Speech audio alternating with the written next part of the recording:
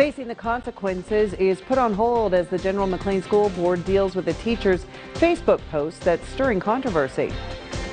Good evening. Controversy surrounds that General McLane teacher after posting online remarks about those who refuse to get vaccinated. Tonight, the hot issue addressed during a school board meeting. Brian Wilk has more. The online post sparking outrage in the community. During the school's annual reorganization meeting Wednesday, the public was allowed to share their views.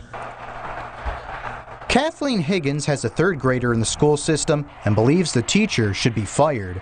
General McLane School District, Parker Middle School teacher was one of the first school shootings over 20 years ago. She was here as a teacher at the time. She was been a teacher for over 27 years. She should know better.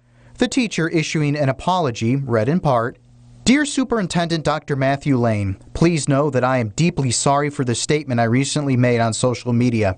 I take full responsibility for my post, which did not express what I intend. I very much regret that. Please be assured that I will not make statements like this again." So, apology not accepted. That was just recently put out. No, thank you.